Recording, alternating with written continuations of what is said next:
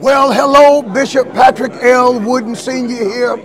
I tell you, this is the day that the Lord has made, and I'm glad and rejoicing in it.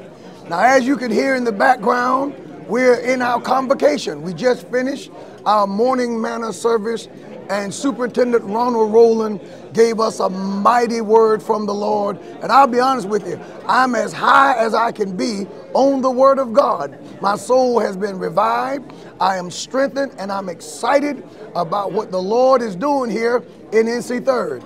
Now tonight is the official night, and yours truly will be delivering the word of the Lord. We will be ordaining ministers to being elders, and we will be preaching the gospel of Jesus Christ.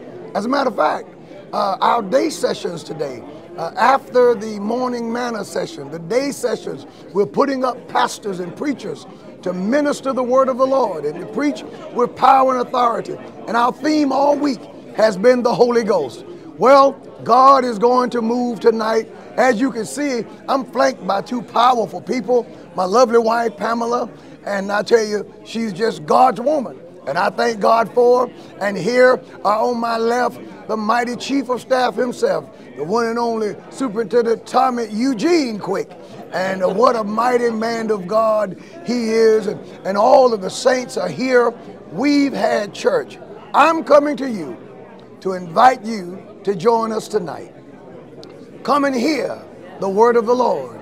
Come and be a part of this great move of God. We have been basking in the Holy Ghost. People have been filled and refilled with the Holy Ghost. And come back tonight and let the Spirit of God anoint you. I'm getting into my message a little bit. Anoint you to confront the times, the situations, the era in which we live. For there is an anointing.